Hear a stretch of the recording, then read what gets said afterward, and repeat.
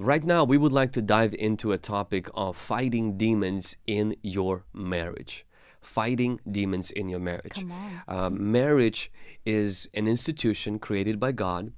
Marriage is something that the Lord has created. It wasn't created by Hollywood. It wasn't created by No. the culture. God instituted different principles for marriage from the beginning. He said that man and the woman should be together. He also instituted that a man should leave his father and his mother and cleave to his wife. The scripture also tells us that the Bible did not give us a loophole for homosexual marriage or a lesbian marriage. The Bible doesn't give us a loophole for open marriage. The Bible doesn't. The Bible puts very clear guidelines and boundaries of marriage. But what we see in the first marriage in the scripture is this: is that in the garden this marriage was, and the snake, the enemy came in. And temptations came in, lies came in, shame came in, and they lost the paradise. They started to fight. This broken marriage, even though it didn't end in divorce, it produced death. And children started to kill each other, and then immorality came, violence came, and then the flood came, and pretty much chaos came.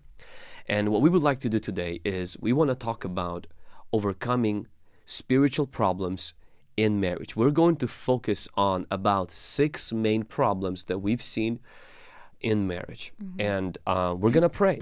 So I want you to open up your heart. If you are watching right now and you are not married, please take notes. Please deal with these problems, and your future spouse is going to be so grateful that you did. If you are married, please don't take notes right now and say, this is what my husband needs, because it's easier to blame everything on the other spouse. Yes. Our goal is not to blame. Our goal is to battle. Come on, somebody. Drop that in the chat. Teaching on spiritual warfare is not about blaming. It's about battling. Come on, that's good. It's Right not there. about blaming your spouse. It's about battling spiritual forces. So the first problem, spiritual problem, we're going to face today is Yes. number 1, right here. Number 1 is a generational curse of divorce or broken relationships in marriage. What does that mean? It's whatever is not transformed will be passed down through the bloodline to another generation. It's something that runs in your family. So it might not have started with you, but it comes to you at a particular time. And it's called generational curse, an iniquity that was passed down through the bloodline. And one of them could be a curse of divorce or broken relationship. So what my wife just mentioned is this, is that whatever is not transformed by God will be transferred to the next generation. So drop this in the chat right now. Whatever is not transformed by God will be transferred to the next generation. If you don't deal with certain generational proclivities, certain generational iniquities, if you don't bring them to the cross, they are in danger of surfacing and destroying your marriage. Now, for those of you who are like, but I'm a Christian, all of that is over. Technically, yes, or positionally, yes. But we do Practically, see that on a practical level, just like positionally, you are righteous. But a lot of people are not living righteous life. And so positionally, you are holy. But a lot of people still, there's a practice of sanctification, a process of sanctification where you have to walk it out. And so is with generational curses. Some battles didn't start with you, but they must end with you. Drop this in the chat. Some battles didn't start with me. For example, maybe you're battling with loneliness, rejection, abuse, or some other stuff that you noticed it runs in your family. It can end with you today, even if it didn't start with you. I know that when we got married, Lana, you faced certain things that were demonic. And then you came to that revelation that they were not something that started with you. When we got married, I started to experience a lot of things like loneliness, depression, a lot of heaviness and darkness, and even hatred of people. I would even tend to isolate myself in a not like in a normal way, not being an introvert, but that was abnormal to me. And I didn't know at first what it was. I blamed myself for absolutely everything, that I was such a horrible person. And we already talked about it. I shared my story. But when we realized and had learned about things like generational curses and demons, and I kind of analyzed my family tree, and I saw certain bends in my family, and I recognized a pattern that went through my bloodline, and I saw that in me. But that was not from the very beginning. It just got activated at certain point of my life. And I think it's very important not to blame your bloodline, your mother or your father, but actually start dealing with that. Because if you're gonna become a victim and start blame shifting or saying, oh, how playing a victim, that's not gonna help. If you're searching for solution, being a victim is not going to help. And realizing or blaming your parents, your grandparents is not going to help, because honestly, it wasn't even their fault. They got it from somebody else, from their forefathers. And so it's important to start battling and not blaming. So good, so good. Some people, maybe you're listening to this or you're re-listening to this, and maybe you're saying, well, all of these little deliverance ministers, they are constantly blaming the devil for everything. Please hear us loud and clear. We are not talking about blaming the devil. And before you, maybe some of you are like, well, I don't believe this stuff is real. Well, it's not about what you believe. Your beliefs have to line up with the scripture. Yes. In Exodus chapter 20, verse 5, God made it very clear that there are iniquity that gets visited to the fourth generation. Honestly, it goes for more than fourth generations if nobody confronts it and deals with it. Yes. In Proverbs chapter 3, verse 33, it says, the curse of the Lord is on the house of the wicked. It does not say the curse of the Lord is on the wicked. And many people don't realize you can be in the house of the wicked and experience the same curse on your life. 2 Timothy 1:5, Paul says to Timothy, he says that the faith that was in your grandma, in your mom, and now is in you. That means that there are things that follow in our family tree. And you're not responsible for what you inherit, but you are responsible for what you allow to continue. You can confront that.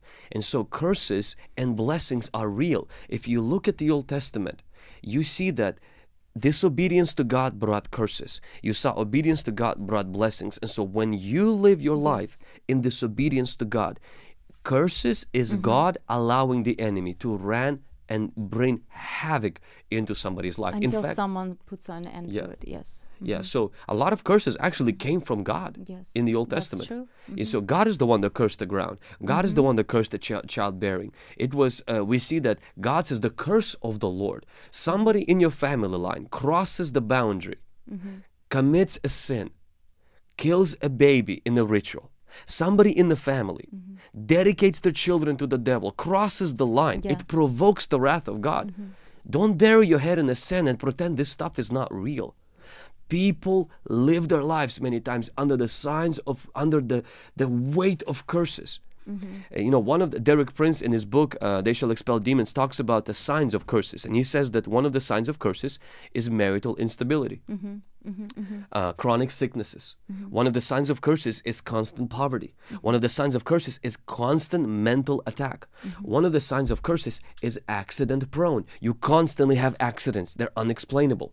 And so our goal today, as we have heard, as you already have said, is that if there are curses, there's probably causes, and they need to be dealt with through repentance, through renouncing, through pleading the blood, and through breaking those things in your life. And maybe you're dealing with the curse of divorce. You lost feelings for your spouse, and that's what happened to every person in your family. They get divorced. These people, they cheat on their spouses, and instead of just going in and saying, I made a mistake in marrying a spouse, maybe you need to go and deal with the root of the problem. The devil wants to destroy your marriage. The devil is not for marriage happiness. He is for the marriage marriage destruction. Yes. He wants children to suffer. He wants you to suffer. He wants you to go from one divorce to another divorce, because that maybe runs in the family. But somebody dropped this in the chat. It ran in the family until it ran to me. Somebody dropped this in the chat. It will end with me. In my marriage, there will be no divorce. In my marriage, there will be no abuse. In my marriage, there will be no infidelity. In my marriage, there will be no fighting, throwing stuff at each other, abusing, physical beating, cursing each other, calling each other with B and F words. In our marriage, we will have a garden. We will kill snakes, we will plant seeds, and we will uproot weeds. That's so good. Before we're gonna go specifically into the marriage area, I just wanted to point something out. When I share my testimony and I mentioned that I am a 5th generation Christian, how was it possible for me to have a curse if I am blessed, if the blessing of Abraham follows me? Yes, it's true. I am blessed by the blessing of Abraham. But there are certain areas. It's not that if I had a generational curse, it does not mean my full life was completely cursed. Okay, there was just one area in my bloodline that was not dealt with, and this what caught me by surprise, because most of my areas, all of them, they're blessed. I received that blessing, but it's still possible to be a Christian in a 3rd, 4th, or 5th generation, and still there could be one area that like I'm even thinking about Abraham. Yeah, Barrenness. Exactly. Every woman had the problem with conceiving children. Abraham's son, Isaac, barrenness. Jacob, barrenness. We see lying. Abraham lies. Yes. We see that same thing happens to Jacob, to Isaac. Same thing happens to Jacob, and we see same thing happens to his kids. And so until Joseph comes, and I believe like that stuff gets broken. And Abraham, he was a blessed man. So you can have an area of your life that needs to be dealt with, that you could see repeating in your generations. And maybe it's on the level of the mind. Maybe it has a demon attached to it. Maybe it had an open door.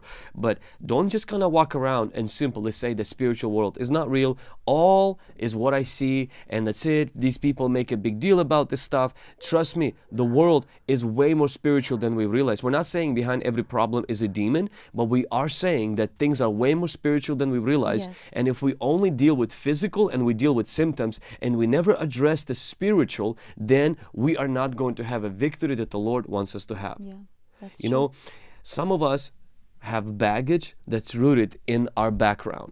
Somebody dropped this in the chat. Some of us have baggage and it's rooted in our background. And we're not saying right now for you to go and start pulling your ancestry tree and all of this stuff, but honestly, some of us just need to be look at your family. Yeah, just analyze it. Yeah, I think analyze your I think family it's tree. very important to think, to analyze, to look at your family tree, to look at your parents, and then look at the things that you're struggling with, especially if you are battling with the cannot hold a relationship stable, or you know, your marriage is falling apart. Maybe there's something there in your family that needs to be broken. In my book on Break Free, would you pull this book out right now on the bottom one? In Break Free, I actually share the story. So I deal with, in the book Break Free, I deal with pretty much generational curses. And you can download this book on my website. Very easy to read. And it deals with generational curses. And I share the story about two families. One, it was recorded by one guy in 1900s.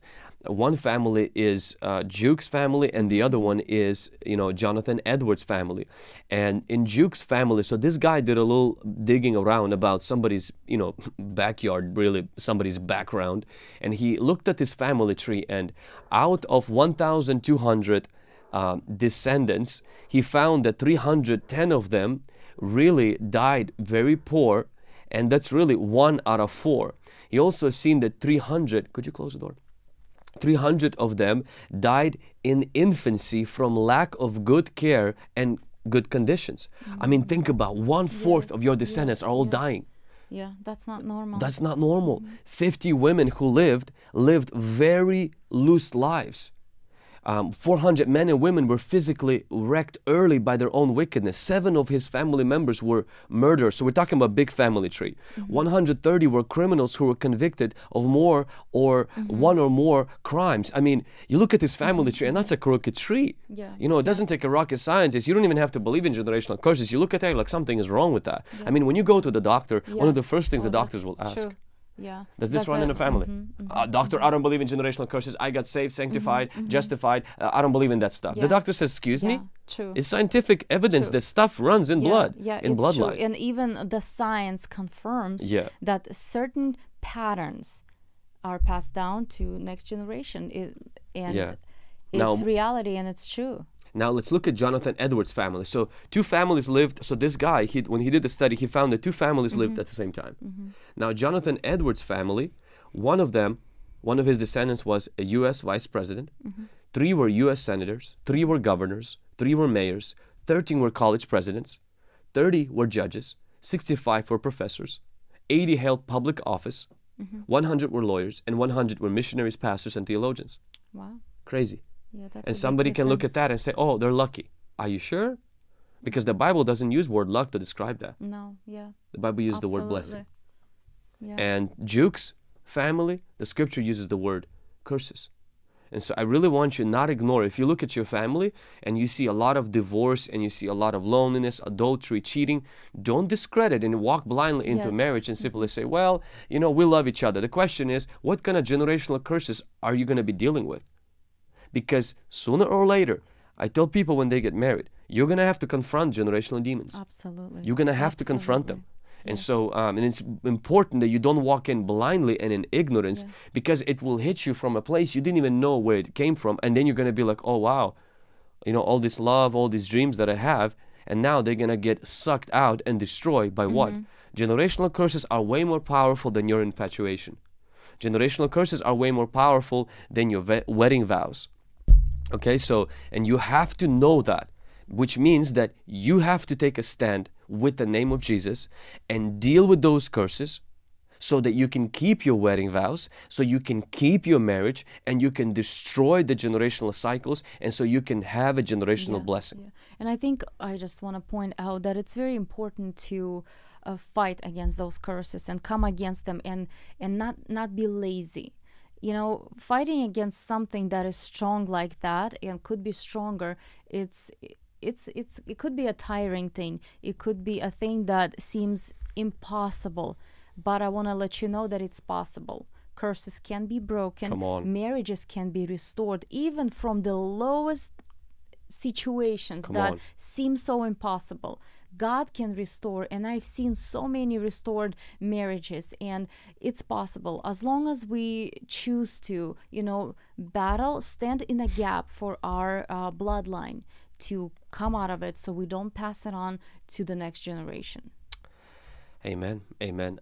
Any practical things that people can do to break? I mean, we can renounce curses. Yeah, I think the first step is honestly recognize your what kind of curse maybe, or like what are the things you're battling with. Then the second thing I think is we need to repent. Repentance. We need to repent for whoever and whatever doors were open. You know, that's what I actually had to do. Really? The Holy Spirit led me. Obviously, I read some books that guided me to that information that I have to repent, not only on my behalf, but I was repenting on behalf of my, you know, fathers and grandfathers. But it's not so that they can go from purgatory or like not in that not for that, no, right? No, okay. no, not in that kind of situation. Not for them to be forgiven, but for that curse to be broken over my life, for that iniquity to stop on me. I just had to do that. I repent for myself, for my fathers, and third one is renounce. Renounce. So recognize, repent, and renounce. Yeah. And how do we renounce? You verbally renounce. Yeah. I renounce the curse of divorce.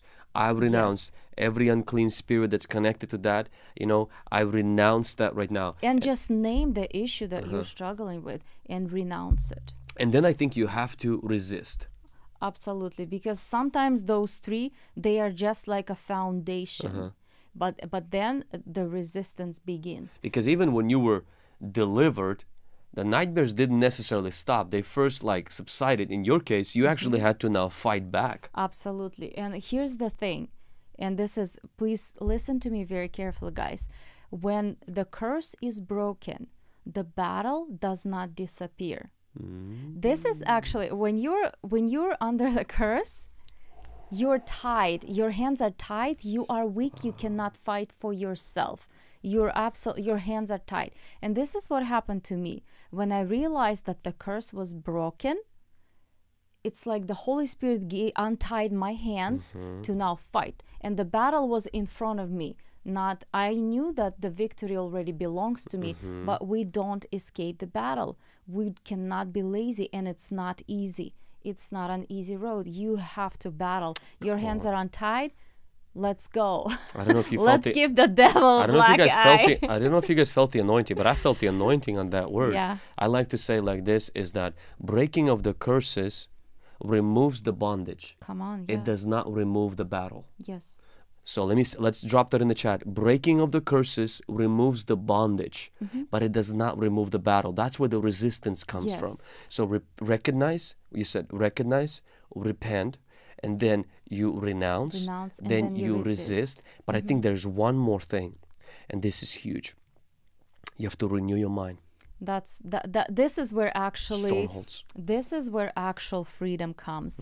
Only on that fifth point. Because if we do all of those steps, I mean, the Holy Spirit is so amazing. He will lead us to the renewal of the mind. But we have to realize that we need that. Because renewal of the mind is for the strongholds, because the devil, when we were in bondage, he built so much strongholds in our minds, and this is where the demons, they like to hang on. They like to grab onto the false beliefs and strongholds in our minds. When we're destroying them brick by brick, the demons, they have absolutely nothing to hold on to, and this is where you begin to experience a true freedom step by step. And that's what happened to me as well. I think that I also have in my book, I have a whole chapter about renewing your mind, and I think 7 steps of how to renew your mind. Good, so I am not going to go through them right now. I would really encourage you guys, get this book. You can download it free of charge on my website. I don't care if you buy it on Amazon. Or you can listen it as well. And actually Audible, read it. Now, so we've talked, guys, has this been a blessing to anybody? Could you help us and drop number 1 in the chat? And don't forget to hit thumbs up right now. Share this with somebody. We're going to go to the second demon, or the second problem, spiritual problem in marriage, and that is addictions. Now, there's many addictions. Some of the common addictions that destroy marriages that I believe demons are behind.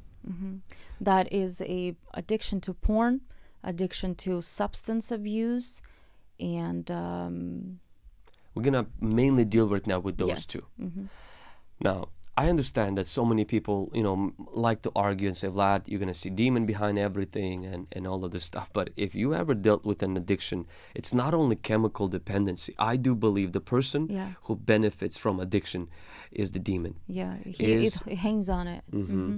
And a lot of times the addiction to porn is very destructive in marriage. Pornography, God calls pornography sin. Absolutely. Lust is sin. The Bible says, let no fornication and all uncleanness not even be named among you. Yes. Porn is addicting. It's like cocaine. It's like a heroin. Porn is like cocaine. And so what porn does is that both cocaine and heroin and porn, they trigger chemical tolerance, which requires higher quantities of drug to be used each time to achieve the same intensity of the effect. And then people watch porn, they want to see heavier porn and then deeper porn and all this stuff. Porn is fake. It takes really 45 minutes to make it. It takes 3 days to make a 45-minute video. It's not a real thing. It degrades women. Women are perceived as objects. It has a twisted view on sex. It leads to shame. It creates dissatisfaction with marriage sex. And it's not even real. It's fake. What people are watching on the screen, it's not even existent in a real bed between the husband and wife. And next week we're going to talk about marriage sex. So, but until then, I believe that pornography is like Delilah. that binds you with addiction and has Philistines, aka demons, in the room. Its final goal is to take out your eyes, cut off your anointing, and to stop you from being used by God. Listen to me, every Samson. I'm going to say this again. Pornography is like Delilah. It uses the chains of addiction. It has demons behind it like Philistines hiding. Its goal is to cut off your eyes, your vision of Jesus, your vision of God. Take away your freedom, remove your anointing, and to stop you from being used by God. And therefore, you cannot be blind and think you're only dealing with images. You're dealing with spiritual powers that want to trip you up and want to take your relationship from God. You need to seek not only deliverance, you need to seek discipline. You need to do whatever it takes to escape the snare of the fowler. There are other addictions of drug abuse, alcohol abuse. Could you speak into how the enemy uses that? A lot of times to trigger the curses, trigger those addictions within the person so that the enemy can put them on the hook and thus funnel destruction in their life. Yes, many times and actually that's what my counselor, she shared with me something, I mean, kind of knew about it, but it was very fresh. That hold on one second. You said you're counselor, so are you going seeing counseling? Are you like in trouble? Well, you mentioned that, so I just wanted to clarify something because you mentioned that. Yes, I mean, I am seeing a counselor. Is there a problem? There is no problem. And by the way, there is nothing wrong, people, to go and see a counselor. I think it's such a taboo. And especially, I realized for me that I should probably do it. It's better to be always proactive. Now, I am in a ministry with my husband, and we are always on a go-go. We're surrounded with people, and I don't want to burn out. I don't want to get sick, in a sense, emotionally. And that's why I see my counselor. And we talk through some things, and it's great. And so what does your counselor teach you about addiction? Not necessarily like about, it was just like in between the lines. She told me that what I mentioned earlier, that the addictions, they go from generation to generation. Okay, if for example you have an alcoholic in your bloodline, for example your father is an alcoholic, if you are a child of that parent, you better not even touch a sip of alcohol, because this is what she said, that when you decide to drink alcohol just to try it, something triggers in your physical brain that likes it. Okay, and then if something negative is happening in your life, this is the thing that you're going to be running to as an escape, as a comfort, and you eventually, a high chance that you're going to repeat exactly the same alcoholism like your father, opposed to people whose parents or grandparents were never alcoholics and they try alcohol. That's not the thing. Usually they will not go to that. But we are talking about also a spiritual aspect of it, and we know that devil is behind alcohol, and alcohol is addictive. How do people get addicted? Yes, they are prone if they have parents who abused alcohol or someone in their family. But even if their family have never abused alcohol, if they try it, that's how people get hooked, because alcohol is addictive. It's just some people find it, for some people, they get addicted very fast because of that proneness in their bloodline. And I think that we have people who are listening and watching right now who maybe are dealing with those addictions. If you're dealing with pornography addiction, we have videos on how to overcome pornography. There are practical things you can do today. And there are spiritual things you need to do. You need to do both things at the same time. People who say only, I'm addicted to porn, I want to go get delivered. Yes, you need to be delivered, but you also need to practice discipline, because both go hand in hand. Same thing with alcohol. You need to go and get delivered 100%. Or drugs. But you also, some people will need a rehab. Some people will need a treatment center. Some people will need literally professional help. And that's something we want to communicate as well today, that this is not just about I'm going to run quickly to the church, pastor will pray for me, and then I'm going to be free. Now, it does happen with quite a few people, but some people need professional help. They need a center that they need to go to. I know, like, I have a cousin right now who was addicted to alcohol and to drugs, and he came to the realization of repentance, and then he is in a treatment center right now. And so he didn't just need deliverance. Exactly. Here's the thing. It's one thing to understand that this is wrong, it's destroying my marriage or my family. It's another thing to being able to stop. It's a completely different thing. And that's how the devil just destroys families, because people, they refuse to seek help for maybe reasons of fear or embarrassment or shame. And those are the emotions that the devil is using to stop people from seeking help. And I think we have to, like, talk about it to help people to put aside those emotions that the devil is putting out there, minimizing their situation, and therefore not, desiring to go seek help. I remember we had a guy. You were actually here already. His name was Mitchell. Yes, I remember. And he had such a big calling on his life. He was addicted to drugs.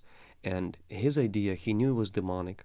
I mean, he was abandoned by his parents and da-da-da-da-da. And so, we broke the curses. He would get delivered. But there's one thing that we said, you really need to see a Christian rehab center. And I remember his excuse. He didn't have a problem with, I'm too embarrassed. He was shameless. He was shameless. It's just one excuse. I have a daughter, and she needs me. Yes. And I remember I would sit down and I said, Mitchell, your daughter doesn't need an alcoholic. He was a drug addict too, A drug addict. I said, but who's going to be with my daughter? I said, listen, first of all, you're not even with your daughter anyway. Somebody else, your grandparents are with your daughter. Give 1 year. Leave your daughter, so your daughter can get a real dad. Yes, I remember. And I remember I brought a guy named Jason, Jason actually. Remember Jason? Jason had a similar story. Jason, not the Jason that's married to my aunt, the other Jason. And so I remember I brought Jason to Mitchell, and I said, Mitchell, Jason had the same problem. Jason was addicted to alcohol, and he had a family. He left his family. He ran to a rehab. He stayed there for a year. At that time, they found a hole in his daughter's or his son's heart. And the family says, what kind of a husband are you? Come back, But he says, I can't come back. I need to finish my program. God supernaturally healed the child. Yes, I remember that. It was powerful. He stayed for 2 years in that rehab center. Then when he came back from that rehab center, he was a clean man, he never touched alcohol again. He never touched drugs again.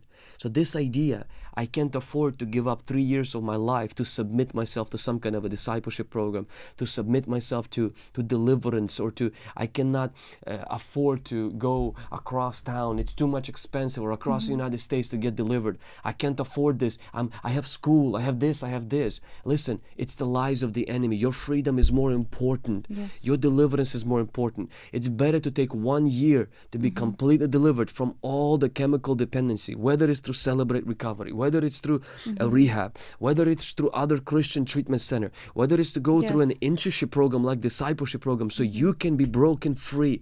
I remember a pastor's son came to, and I won't mention his name.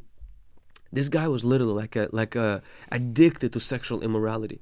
He slept with anything that moved. He came to our internship. He even counted the days, how many days it's been since he didn't have sex. And he was pastor's son. God not only delivered him, God solidified in him a character of Jesus. Today, he's a youth pastor, walking in freedom. And so, guys, please hear me loud and clear. This idea that the devil lies to us that, it's taking so much time. It's just going to embarrass me. Listen, your freedom, it matters. You putting value on your freedom and your deliverance is going to set your family I also think that for success.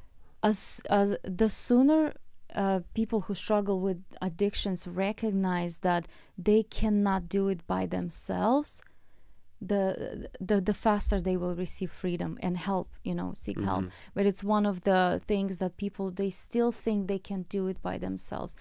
many times they fall back into it, family marriage suffers, and every time they fall back into it, they get out of there, they feel better, and then they feel like, oh no, I can do it this time. And it goes on and on, and the devil gets them on a hook, like a cycle mentally. Now, guys, if this is helpful for some people, could you drop number 1 in the chat? We are on point 2. We just have a few more points to go through. And if you are just tuning in, I see quite a few of you just tuning in, go ahead and hit thumbs up to this video. For those of you on Instagram and on TikTok, head over to our YouTube. We would love to see you there as well. Now we're going to go to something that is going to get spicy a little bit, and it's going to get a little bit controversial, as well as we get more questions asked about this than probably anything else. And this is about spirit spouses. Incubus and succubus. So succubus means to lie under. It's from old Latin word. It takes the form, so this demon takes the form of a woman that has a sex with men. In the sleep. In the sleep.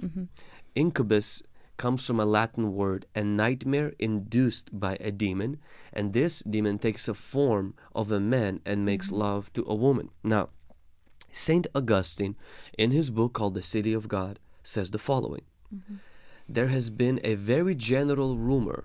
Many have verified it by their own experience, and trustworthy persons have corroborated the experience others told, that sylvan and fauns, commonly known as incubi, have made wicked assaults upon women. This is nothing new for almost any person who has dealt with demons. This is not an African thing. This is not just a Jamaican or somewhere in Caribbean thing. This happens everywhere. We've met with people that were very famous who had this problem. People who are in the world very famous who had this, and who describe things that we will not describe on this live stream, that were shocking, and they didn't read deliverance books, anything of that, but when they opened doors to demons, these spirit guides came and they turned into spiritual rapists during the night, and even during the day. They would show up. And so I remember doing deliverances on people. I mean, one of them is this demon will actually pretend that they're married to the person. And the spouse would stand there, and the demon would say, I hate them. They're taking my spouse. I sleep with this person. They're trying to infringe. And one of the effects of that demon is actually a spouse loses feelings and affection for another spouse. And that is a pure sign the spiritual spouse has to be cast out. Sexual spirits, they molest and torment individuals. If you have children, please silence this for the next few minutes. These incubus and succubus, they do cause orgasms. They cause wet dreams. Person wakes up emotionally drained. It is like a spiritual rape. And sometimes isn't physically actual rape, when they wake up with scratches and bruises and all of that. Or the spouse would testify that their wife or their husband is going through a sexual intercourse in the sleep, and somebody has a sex with them, and that usually is a demon. And for those of you who we had those people who came for help. Dream sex can be very intense and highly addictive. Dream state that results in sexual orgasm is followed by guilt, condemnation, and accusation. These spirits, they delight in inflicting pain, fear, and mental anguish. Many times people who have incubus and succubus cannot get married, or their marriage ends up in divorce because these demons are extremely jealous. Yes, they want to have that person for themselves. Only for themselves.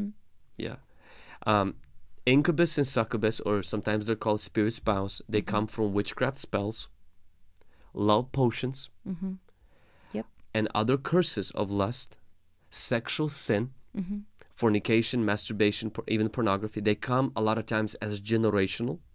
Sometimes they come from abuse because of the perversion that was attached to the abuser. and it gets transferred through the intercourse, and sometimes they come also from soul ties.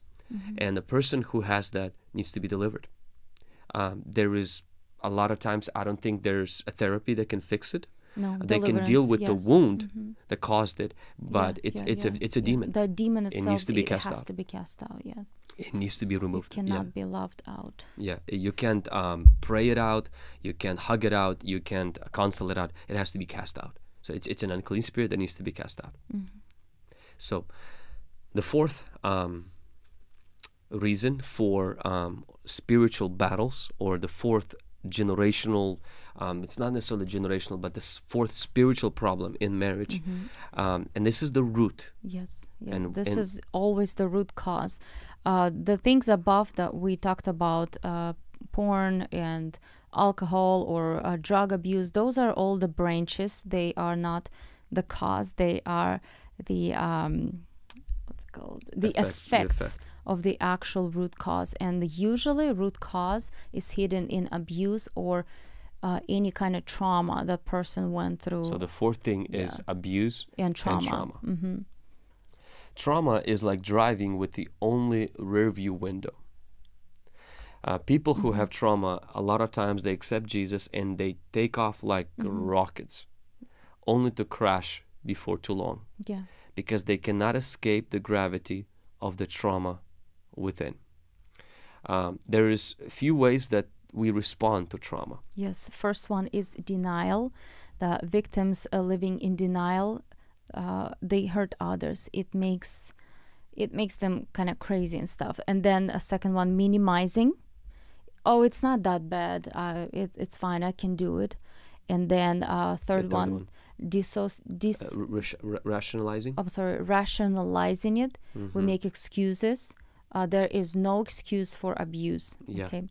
And that's so good. Somebody dropped it in the chat. There's no excuse for abuse. So the way we deal with it is we deny. Some of us, we minimize it. Otherwise, we rationalize it. And then there's the fourth one is disassociation. And disassociation is usually when there was a heavy trauma as a childhood that was done, or and so disassociation is we go somewhere else mentally, and when we disassociate, we watch what's happened to us from the outside. We're kind of like observing, and then it's a mental survival. Yeah, it's a survival response mechanism that people run to. This can be a powerful mental survival response, but the problem is in what we do with the memory once the trauma is over. People relieve, they relive the trauma again and again, just like with the memory of it. And we're not therapists or counselors here, but we really would encourage that if you have trauma, if you have some kind of abuse, if you have been abandoned, rejected, if you have went through long seasons of this, especially usually is in the developing stages as a child and as a teen. If you went through that but honestly, even just a second, I read one story. Trauma can come in so many different shapes and forms. For example, I read in a book one story where lady, she was going through a surgery and she was under anesthesia, and they were operating on her, and all of a sudden her anesthesia wore off and she felt everything. She was under muscle relaxant, so she couldn't move her face, open her eyes, say anything, nothing. She was just laying there and she felt everything. And that was such a traumatic experience for her that she eventually was healed from that by many years going to therapy and being proactive, seeking her healing. But I just want to underline the fact that many traumas can come from many different angles. It's not just a sexual abuse when you were a little, or maybe you didn't have a sexual abuse, but there was something else that happened. And I think that what are some of the practical things that people can do? I think number one is please see a therapist. I know for many people, they just don't want to do it. But I think it's so But important. maybe we to also need to mention, go see a Christian. Christian therapist, yes, absolutely. And I mean, yes, of course, that's what we're Mhm. talking about. If you are a Christian, you have to see a Christian therapist. So I'm going to mention the 3 things not to do. Let's do it. And then we can mention things. Yeah. that Number we do. 1 is don't medicate it. Yes. And when I say medicating, I don't mean not to take medicine. I'm talking about when you medicate your pain Mm-hmm. with food, sex, alcohol, and gambling. Mm-hmm. Second thing you don't want to do is motivate it by getting busy and work yourself to death. Mm-hmm. Diligence is good. Being driven sometimes mhm, is actually fueled by pain. Yes. And yes, God can use trauma and transform us, but some of us can let trauma actually destroy us because it Yes. drives us. We get motivated more. In fact, a lot of us are motivated by trauma and by pain. I'll prove them wrong. I'll succeed. It's very important that it will burn you. You can't live on pain for very long. So medication, don't medicate yourself with food, sex, drugs, and all this stuff. Mm-hmm. Motivated. The third wrong thing to do with trauma and with pain, and that is meditate on it. Meaning, you don't want to sit and stew on it. You don't want to become a victim. You don't want it to become who you are now. So what do Yes. we do? So I do want to mention not just to go into therapy and counseling first, because we need to go and face it. We need to face what has happened. Secondly, we need to forgive what has happened, people who caused it. And thirdly, we need to follow Jesus away from it. And fourthly, we do need to seek help.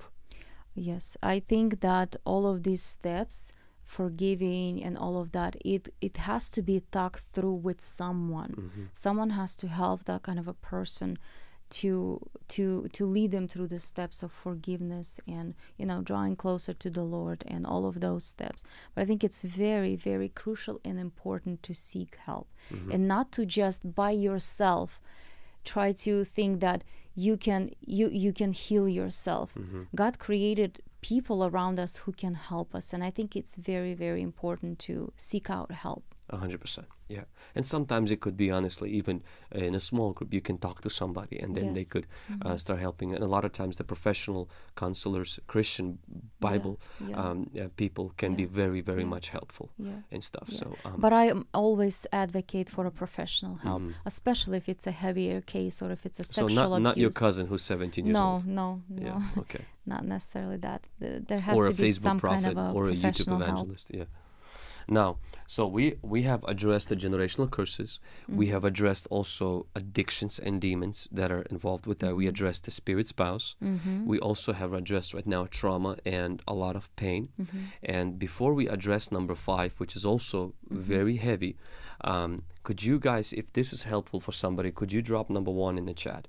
And then hit like to this video as well. Share this. And if you are on Instagram and on TikTok, we welcome you to come to YouTube as well. Now, the 5th one, spiritual warfare in marriage, spiritual problems in marriage is soul ties. Now, soul ties, what are the symptoms of ungodly? Now, there are godly soul ties. Yes. There's nothing, but you become one with the person that you're with. The Bible talks about soul ties, good soul ties, and so. But there are ungodly ones. What are the signs of ungodly soul ties? Yes, let me read that to you guys. So the symptoms of ungodly soul ties: obsessive preoccupation with another, to the neglect of the things of the Lord. So if you're obsessing with a person and you're neglecting your duties or your relationship with the Lord, it's a soul tie. Number 2, tendencies to be domineering or controlling in the relationship. Number 3, tendencies to be passive or apathetic in a relationship. You're easily manipulated person. Number 4, inability to truly forgive from your heart. Okay. Number 5, another person's voice playing all over and over in your mind like a tape recorder. You hear them talking in your mind. Then inability to bring a relationship under the godly order and control of the Holy Spirit. Patterns of anger, blame, accusations in a relationship. So if you get always angry, you're blaming people, blaming your spouse, you're accusing them of stuff. And then fear of being real with, if you cannot open up or speaking truth to another individual. That's intimidation and fear of men. And the last one is psychic or occultic phenomena within a relationship. And if you can elaborate on the last one. Well, I think that a lot of times what begins to happen is that soul ties are like super glue. If you have had a sexual relationship with somebody outside of marriage, consensual or forced, there's likely a lingering soul tie that needs to be dealt with. Otherwise, you will never be, you will be plagued with thoughts or emotions, feelings, or even actions that are unwanted. Yes. And even like against your will, right? We've dealt with cases where people are about to get married and they lose feelings. Yes. And sometimes they still have a soul tie to the previous person that they were with. Yeah. Or a person who had an adultery. And you know, it's not just about forgiveness, but it's those soul ties need to be broken with those people. And so we have to be, that's one of the reasons why, guys, we gotta not mess around with sexual immorality. Absolutely. Yeah. It's we gotta live pure. It's a serious thing.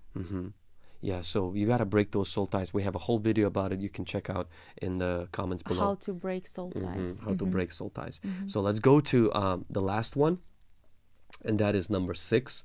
And what destroys marriages. Yeah, and that would be spells. Oh my gosh, this is real. It's when somebody out of jealousy casts a spell on you. Now, at first it could be any ungodly motive.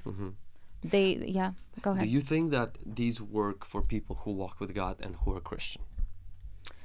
If they walk with the Lord, if they have not committed any sin or opened the door for that spell to work, I don't think the spells will work. So the challenge we have today is this, is people don't walk with the Lord. They are vulnerable. Yes. To demonic witchcraft and spells. Or they have a sin in their life which is an open door for those spells to work. Yep. And they practice voodoo dolls. Some people do voodoo dolls. Some people just literally hire pure witchcraft. Yeah.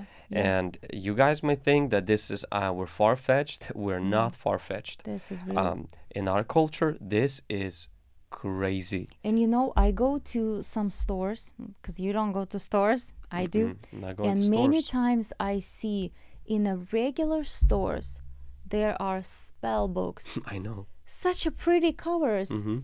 Very purplish with flowers, how to throw love spells. Just think about it. That is insanity. And people are practicing that stuff, and they actually believe in that, and that's pure witchcraft, and that works. We live in a generation that's pagan. Absolutely. We live in a generation that's post-Christian. We live in a culture today that you scroll through TikTok and so many people are giving you prophetic words, which, the psychics, crystals, burning sage, consulting spirit guides, and all of this stuff, casting spells. And if you don't walk with the Lord, these spells will stick with you, because demons do have limited power, and your human power, human will is not strong enough. I remember a young man that came to our church and got saved. Prior to that, he had a friend that cast a spell on him, went to a witch doctor, and here in town, and they actually did a voodoo doll, and so they start poking needles into a voodoo doll, and this guy, the very place they were poking needles, this guy started to have very big problems. They through this spell broke his business into zero. This guy lost everything. He was a millionaire, lost everything. He was on the edge of committing suicide. Yeah. Thankfully, his girlfriend brought him to the church. He got Yes. saved. Now he's serving Yeah, God, yeah. and so the Lord redeemed him. And spells are real. Sometimes people even go to territories and they provoke demons, you know, and they get spells on themselves, like, oh, I don't Yeah. care about witches and warlocks, you know, like, I have all the authority in Christ. Yeah, but you also don't have the authority to be arrogant and to be proud. You have to walk under the Yeah. covering of Jesus, under the Absolutely. authority of God. As a wife, walk under the authority of your husband. As a husband, walk under the authority of your pastor. We walk under the authority so we can walk in the authority. Amen. And that's how we stay protected, and we stay within the realm of our authority. I don't go picking a fight with the principality. Why? Because I Yes. don't want to come under whatever that's going to come from that and experience needless casualties of warfare. And so spiritual world is real. Spiritual world is very dangerous. But we are very safe if we walk in simple obedience to Jesus, heal the sick, Absolutely. preach the gospel, cast out demons, and curses will not stick. They will not. And spells as well. They Yeah. won't work. But what about what happens to people who throw spells? What do you I think? believe what happens to people who throw spells is this, is these spells will come back at them. Yes. I believe that the spell is like a ball you throw at the wall. Now, as a Christian, when I am under God's protection, when I sleep at night, as I walk throughout the day, every witch that throws a spell at me out of anger, out of jealousy, I carry the protection of Jesus Yes. Christ over me, because Jesus says he's given me authority and nothing by any means will hurt me. And when you throw a ball into the wall, it hits you back. When Balaam tried to curse Israel, the Bible says that he couldn't do that. God protected Israel. Israel wasn't even aware that was Yes. happening behind the scenes. Not only Yeah. that, And many times people have no idea what hit who's them, cursing them? who's Yeah. cursing them, and what happened, why their marriage is falling But you know what I apart. love about that story is that Israel wasn't holy. Excuse me, Israel wasn't perfect. Wasn't They were perfect. complaining. Please talk about it. But I believe because of sacrifices, God protected them from the influence of the spells by not letting Balaam pronounce them.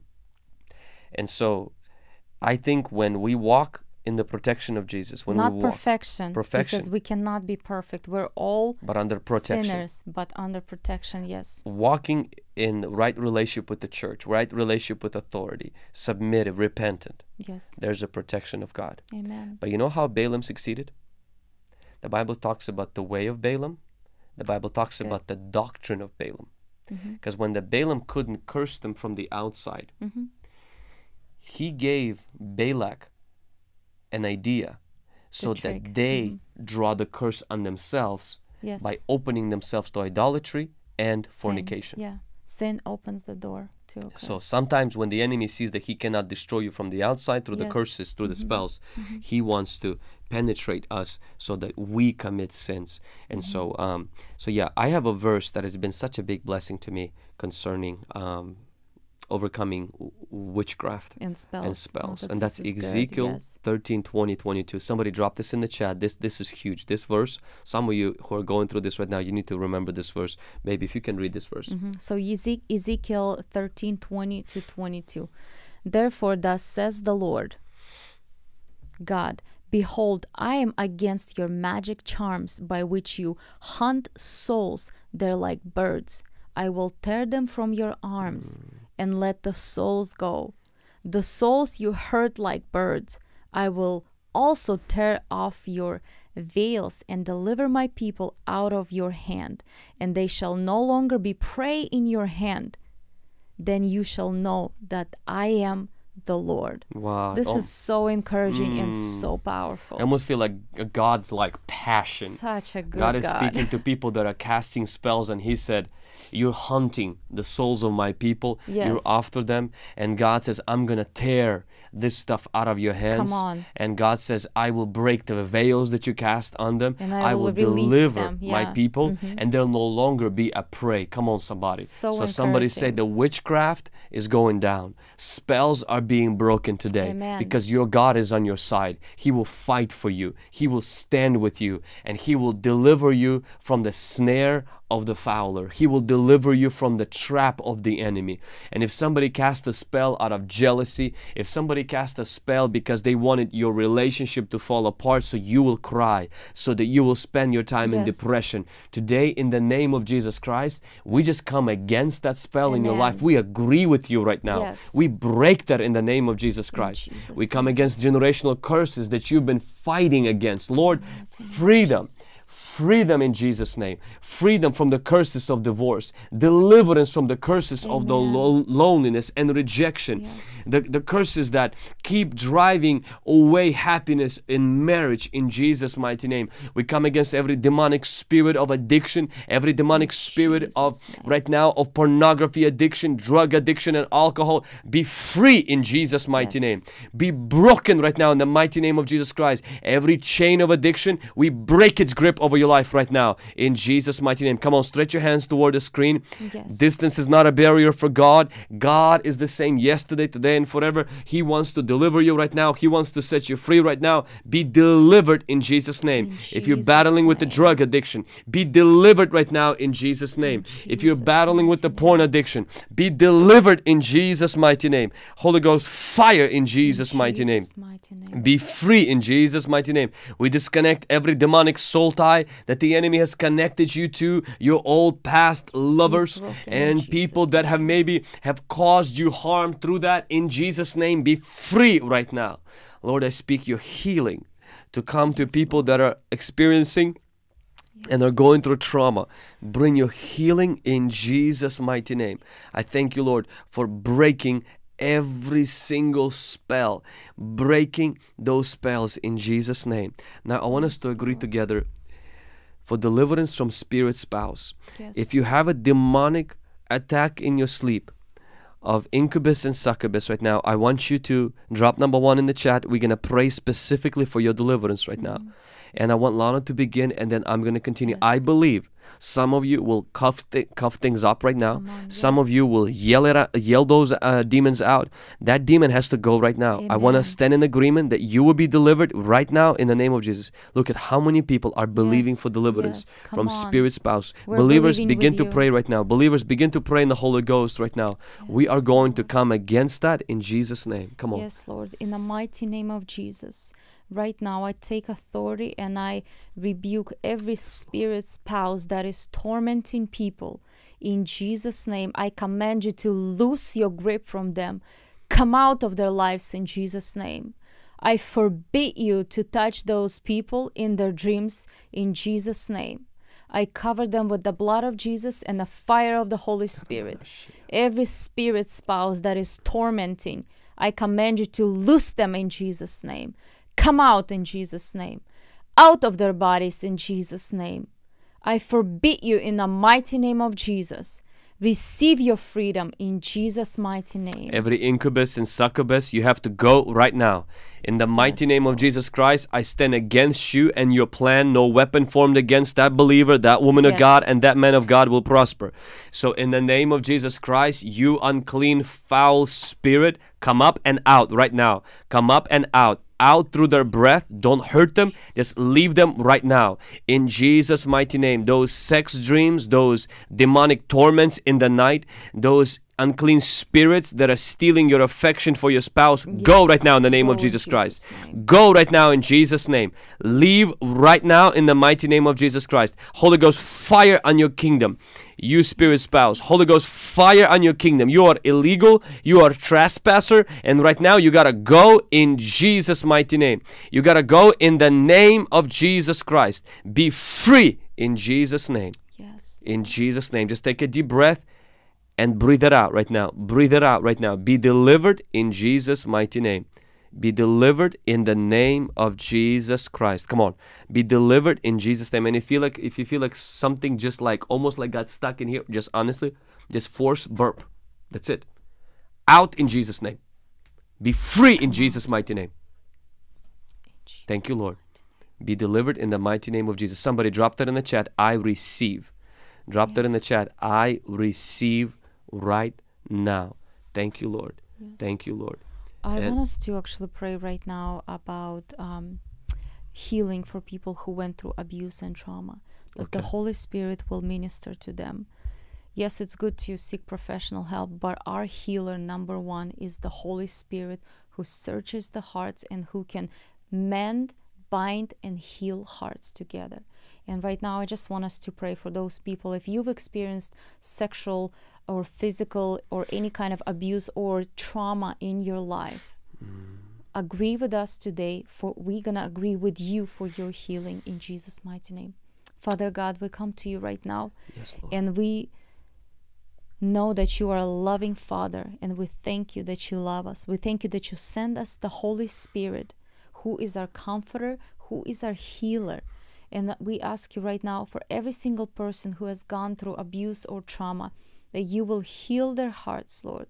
You will touch their hearts by your presence, that you will begin to untie them, Lord, that you will begin to bind the heart together that was shattered maybe and broken to many pieces, Lord.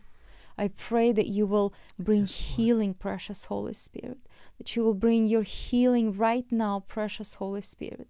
In Jesus' mighty name I pray, Lord. I feel that somebody who's watching and they have a soul tie to a person, and it's their ex who cursed them and who said, you'll never, ever get married again. And you'll never find somebody. If you're not going to be with me, you can't be with anybody else. And what holds you back to that person is you actually have gifts from that person in your possession. And you need to throw them away. Yes. You need to get rid of that huge. stuff. Yeah. And then those words, you already broke the words, but that connection will be broken. Just if you have those gifts or you have those things, just get rid of them. And Lord, I pray right now that the words that your ex has said, that you will never get married, you'll never find happiness. If you're not with him, you cannot be with anybody else. In the mighty name of Jesus Christ, I break those words right now. Be free in Jesus' name. Yes. Be delivered, be unchained right now in Jesus' name. Yes. And I see people saying that I'm throwing up right now. I feel nauseous. The Lord right now is setting you free. Receive your deliverance in Jesus' name. Receive your complete deliverance in the mighty name of Jesus. If you have crystals in your possession, if you have demonic objects in your possessions, get rid of that stuff right now. If you're watching us and you're addicted to alcohol, take that alcohol right now, go to the toilet and flash it down the toilet. Yes. That stuff is not your portion. God doesn't want you to be intoxicated. He wants you to be delivered and be free. And right now that you received the prayer of freedom for alcohol, you have to do a practical step. Flash it down the toilet in Jesus' name. If you're watching us and you are in a homosexual marriage, you need to get divorced. Listen to me. God does not bless that kind of marriage. We had a testimony, I posted it, where a person watched the video and the next day got divorced. And now he's committing his life to Jesus Christ. You know, God blesses heterosexual marriage. He does not bless a homosexual marriage. I don't care that both of you love each other. It's love is love. Love is not love. Love is not God. Yeah. Love is not God. God decides that. And so if you're in that relationship, or maybe you're in marriage and you brought pornography to a marriage bed, where your spouse made you watch pornography to spice up your sex life, that needs to stop tonight. You need to repent of that, because you brought a demon into your marriage. Yes. You do not need pornography to spice up your marriage. Okay? And if your spouse forces pornography, okay, let him rent a room in a hotel. He does not need to be with you then. I'm not saying you need to divorce him, but you might need to distance him and say, listen, we're not bringing porn into this is 2 of us, not 3 of us that's going to be married. God doesn't bless this marriage where there's like 7 of you there. Okay, so, and next week we're going to talk about that. We're going to talk about some of the stuff that a lot of Christians need to know about physical intimacy in marriage. And so any other things that you feel in your heart to release into people that we are praying for right now, or any prayers? Yes, I actually want to come back to the cursed words. I feel like there are so many people that were cursed by people who loved them, but they, didn't love them back or something. I just have this thing. If somebody told you that they will never love you the way I love you, that is a way of manipulation. If a person loves you, they will never say those words. You will never be loved. You will never succeed. You will never be happy, and nobody can love you like I love you. That is pure demonic, and I break those words in the mighty name of Jesus. I break them off of you, off of your mind in the mighty name of Jesus, off of your soul in Jesus' mighty name. Let Holy Spirit, let your fire break those words in effect of those words in the mighty name of Jesus. Yes, Lord. In Jesus' name. Thank you, Lord. Thank you, Lord. Amen. Amen. Guys, I do have a link right now that says testimony. If you are experiencing deliverance, if you are experiencing freedom right now, let us know. If something is happening to you, for those of you on TikTok and on Instagram, would love to see you on YouTube right now, but you're welcome there as well. Let me know what's happening to you, what God is doing right now. If you're experiencing deliverance, we would love to hear about it. And then one more thing, we will be answering some questions in just a moment, but I do want to ask you about if the Lord puts on your heart, I want to invite you to partner with our ministry. We provide courses for people. We provide videos like these, as well as we do this full time now, and we provide written material. We translate our content into Spanish, into Russian for YouTube. Also, we release books, Romanian language, Farsi, Urdu, Armenian, Russian. We're translating right now into French, into German, and so all of that takes resources, and we're doing that because of you guys. So your partnership is going to make such a big difference. I know a lot of you who maybe feel led to sacrifice as well, to give your best gift. You can do that today.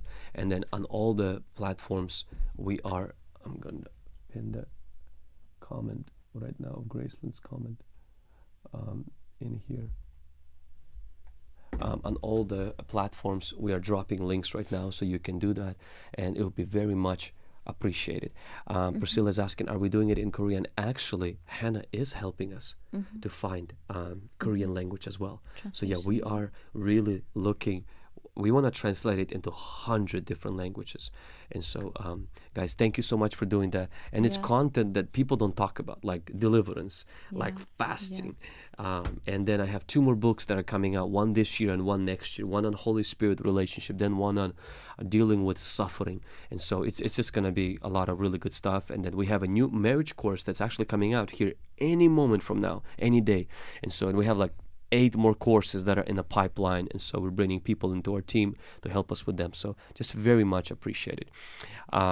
Brother Hugh is going to be with us actually at Hungry Gen very soon. I'm not gonna let you know that until a little bit later. So, but yeah, my friend Brother Hugh is gonna be with us. So, guys, really appreciate that. So if you want to give, there's a link, Cash App, Venmo, and all of that. It will be much appreciated. We want to take a moment and answer some preguntas. So if you have a question, me and my wife are going to attempt to answer some. So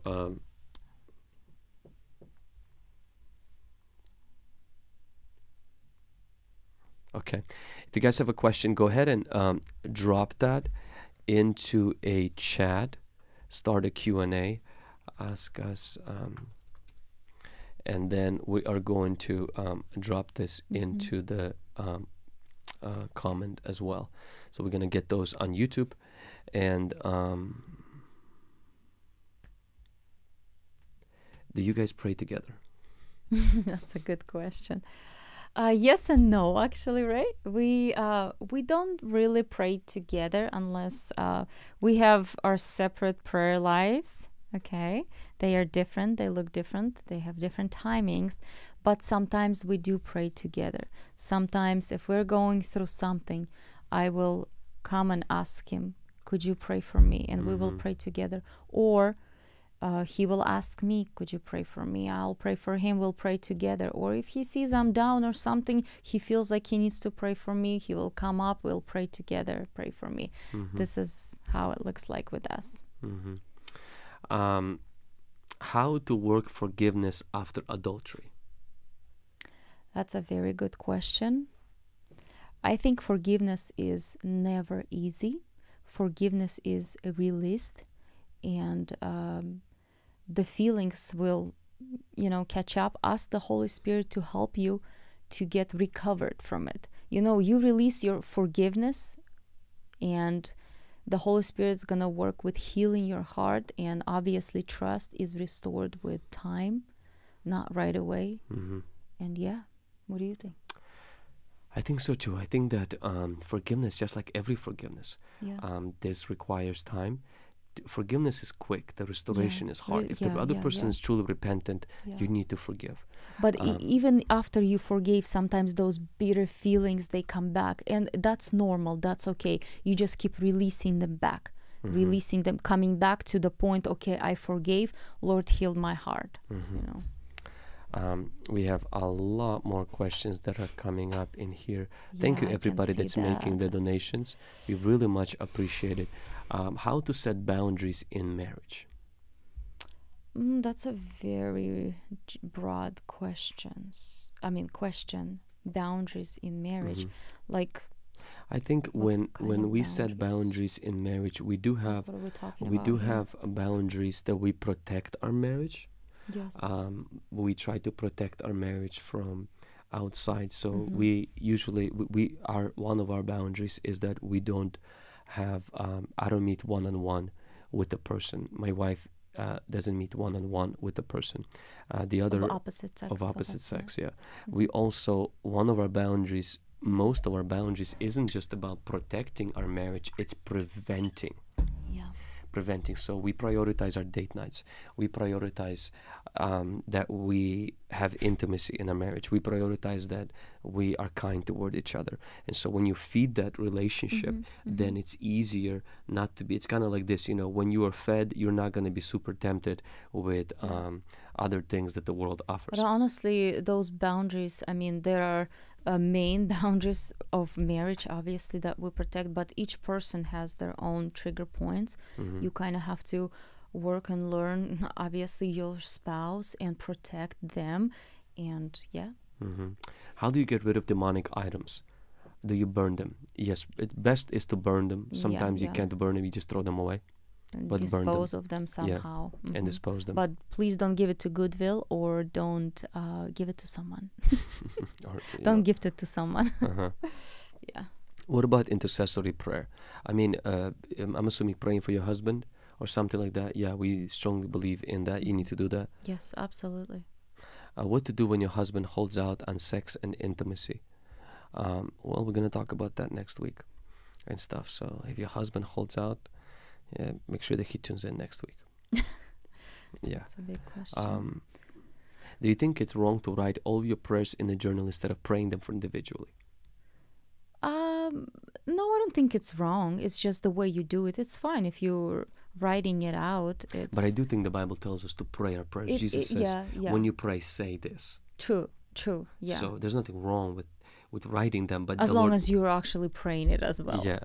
Just got that. Yeah. Say that. What else is there?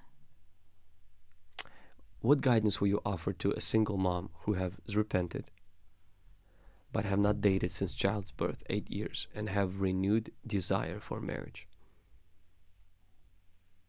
And have never been married?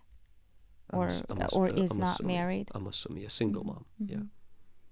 I think you have it's a more complex situation, because the person that you are looking for, they're not just the one who should accept you.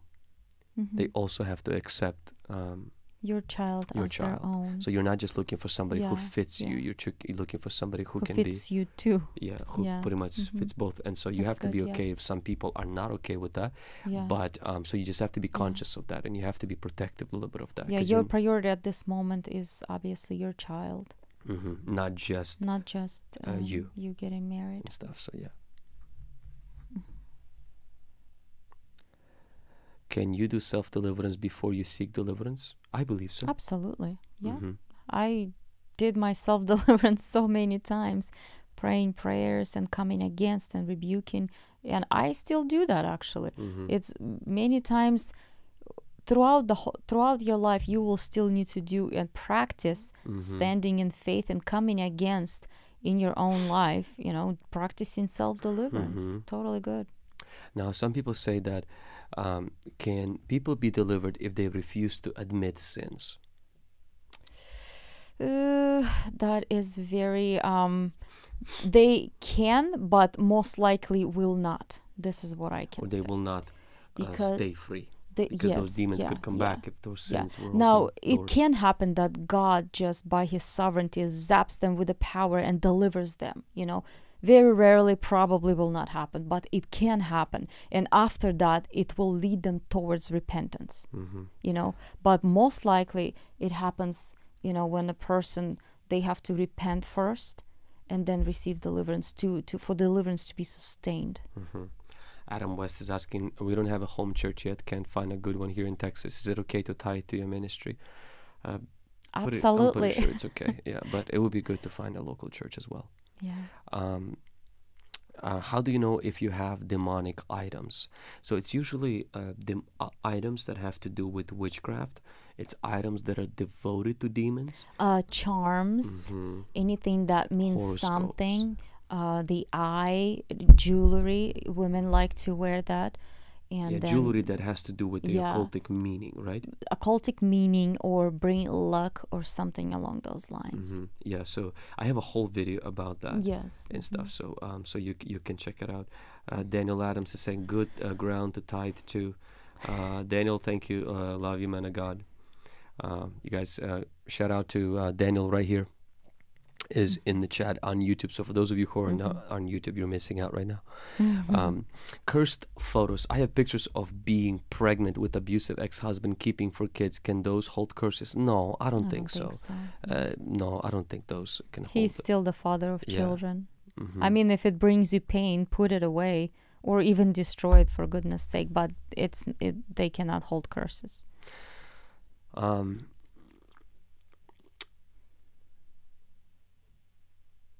How do you handle spiritual warfare in an engagement? Fiance deals with the spirit of fear, nightmares, and anxiety and makes it difficult to move forward. I would probably not rush with marriage until this issue is resolved. Yes. Another thing is that if a fiance does not believe in deliverance and they got demons, that could be a red flag. Because it could potentially destroy the relationship. 100%. Yeah. And actually, it's not going to be the demons that will destroy it, as much as it's going to be the disagreement, too. Because y'all going to be fighting against each other instead of the spiritual problems. And so I always tell people, be careful when you marry people with whom you disagree on theological issues. Like the main ones especially. Yeah, like if you're hanging out with a person who, watches movies that constantly diss on supernatural, and there you are, wanting to go watch, they shall come out in Jesus' name, the movie, about deliverance, and all they want to watch is, American Gospel or whatever that the Calvinistic cessationist movie, and that's all they talk about. That so like of course you're gonna have issues, and then and on top of that, if one of you has spiritual problems, then your solution to those problems are gonna be so different. So it's just very important to really talk about it. Maybe give them They Shall Expel Demons book or Break Free book. Just honestly, but talk about it. Don't rush. Be very careful about going into marriage with somebody that believes in not that kind of stuff. About the movies, you guys should all watch the last episode of Chosen. Oh my gosh, Jesus walking on water. But isn't Chosen like demonic and stuff? Or Chosen is like Mormon, no? Like people saying that Chosen is really bad. I mean, you watched Chosen? Yeah, I watched. No, it's a Christian. It's a Christian. I love Chosen, by the way. We love and Chosen. Stuff. So I know that this is going to get me a lot of hate right now. Why? So haters, it's so beautiful. Come on, get ready to comment.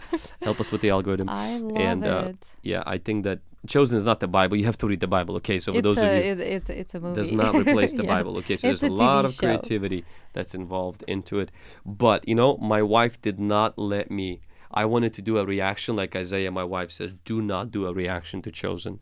So, and I mean, one person is enough, Isaiah. And I actually watched his reactions a lot, so it's good. Yeah, and I don't have good green screen, so where I can hide myself and stuff. So, yeah, but I watched it, cried about it, and cried almost every episode. Like the first episode about deliverance. Yeah. Oh man, like, and the last one where Jesus walked on water, it got me almost the first like, I so wept good. like when Jesus comes and this poor Mary Magdalene, right? Yeah. And he just like he just commands that demon. I was like, oh. Or when the disciples went out to heal the sick and cast out demons. So incredible. So incredible. Yeah, so incredible. Yeah. I just love the emphasis on the supernatural, which I think almost like I almost felt like never before. Yeah, the rest of the Jesus movies, they didn't connect with that. With I know that they really trying to portray the humanity of Jesus here and about the lives of his disciples, but I really love the emphasis on the miracles, and like the one about the guy that's been coming to Jesus's ministry, the lame guy with a cripple, I think. Yeah. And he was bringing a lady that was blind. Yes. And I'm so glad they healed him. Yes. Because I knew that Jesus didn't just let people who asked for healing. He didn't just give them this little encouragement. Hey, it's for betterment. God wants to use it for His glory. Lesson, God is giving you this sickness for your glory. Like I really don't like that kind of view. First of all, it's not scriptural, but people have really spun that to justify lack of miracles happening. And I love the fact that Jesus healed a man. It's just it's great. Right. Anyway, that's enough for today when it comes to Chosen. So we are heading over to New York tomorrow. We're going to be with Pastor Mike and with V1. And we'll be back on Sunday for Hungry Gen service. Super stoked for Hungry Gen. The Lord has given me a word this Sunday that I'm gonna be preaching, and we have a huge announcement that we're so excited to announce it, and that's gonna happen this Sunday at Hungry Gen. So don't miss Hungry Gen this Sunday at 8 o'clock, at 10 o'clock, and at 12 o'clock. And then next week I'm gonna be in San Antonio, and then the week after that in North Carolina with Jeremiah Johnson. And then we have our pastors conference coming up, and so really excited for that as well. Then we have the fast coming up very soon in 3 weeks. You're thrilled about that? No, I'm not thrilled. I'm gonna be honest, guys. I am not thrilled about the fast. And so come on, it's your favorite thing to do. Yeah, I see somebody's asking about our children, guys. So many of you are excited. They're coming. We guys, promise guys, you. I feel like everybody is more excited about us having children than us about us having children. Okay, so this is what I'm gonna do. Very soon, I'm gonna open a fund for our child. For those of you who've been praying for it, prophesying about it, and been asking us, I'm going to let you sow into that. And secondly, I'm going to have you sign up for being babysitters. We're going to scan you first, like do your background check. And then, because I see a lot of you have been asking about this, okay? So we're going to have a special thing. But guys, keep in prayer. We will have an announcement, but not anytime soon. Yeah, maybe it's a sign that you should have a child. Yeah, children are expensive, but the Lord's timing, remember the Lord's timing and stuff. So yeah, we will. Anyway, I can't say anything right now. Okay, so I can't say anything right now. But Sunday saying I'm coming this Sunday. I am a wonderful Grammy. Come on, somebody. All right. I already have a grandma. It's my mom. But my mom. But we are opening. We can open more slots for more grandmas. For right? more grandmas. Yeah. For now, we only have a dog, so that. Yeah. But very soon. He has a lot of babysitters. Yeah. So we are open. So be moving to Tri-Cities, and then you can help us out with that as well. But we would love to, guys, keep us in prayer. Now, put the next video, breaking soul ties. Breaking soul ties. Breaking soul ties. So can you put that up after we're done? Yeah. So what I want to do right now is, guys, I have shared this before. I think last week. I want to help my best friend, and then his wife is streaming right now together on marriage. They're gonna also be dealing. They're praying for this as well. They have a powerful testimony. So I'm gonna drop this in the chat. Go ahead, jump on Pastor Ilya's live stream, and then tell him that you're coming from Pastor Vlad's and Lana's. And so And then we're going to say bye to you guys. We'll see you next week. Yes, guys. Thank you so much for tuning in. See you next week. We will see you Yep. next week. God bless you guys.